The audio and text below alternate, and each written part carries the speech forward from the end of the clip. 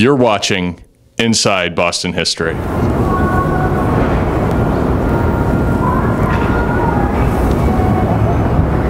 Hi, I'm Ranger Jessica, and today I'm standing in front of Boston's first public meeting space, Faneuil Hall. Originally built in 1742, Faneuil Hall is not only a place of celebration, protest, and debate, but also a place of great controversy as well.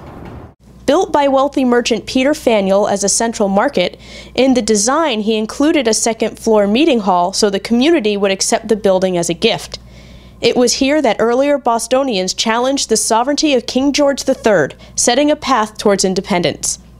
When George Washington and later the Marquis de Lafayette visited Boston during their grand tours of the United States, Bostonians welcomed them with grand ceremonies inside the hall.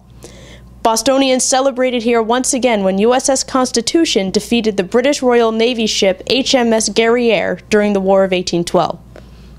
Expanded to its present size from 1805 to 1806, the larger size provided the perfect setting for organizations to debate human rights issues.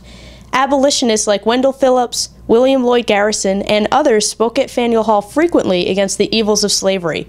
In fact, Frederick Douglass spoke here a record 14 times.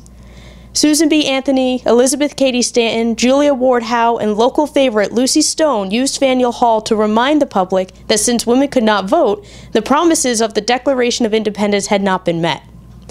During the Irish potato famine, a meeting at Faneuil Hall in 1847 saw the establishment of a famine relief committee, which raised over $150,000.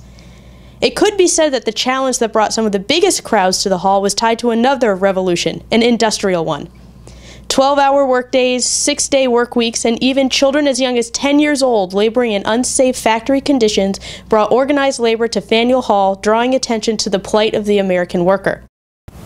Over the centuries, many people have come to Faneuil Hall, some to take a quick glance, others to sit and ponder the great events.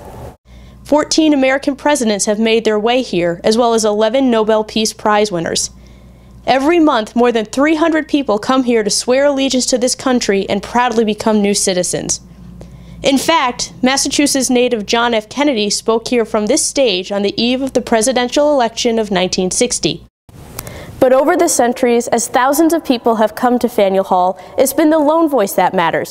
Whether it's John Kennedy or Lucy Stone, Frederick Douglass, James Otis Jr., or Samuel and John Adams, Faneuil Hall is the place to speak. As abolitionist Wendell Phillips said on this floor, when liberty is in danger, Faneuil Hall has the right. It is her duty to strike the keynote for these United States.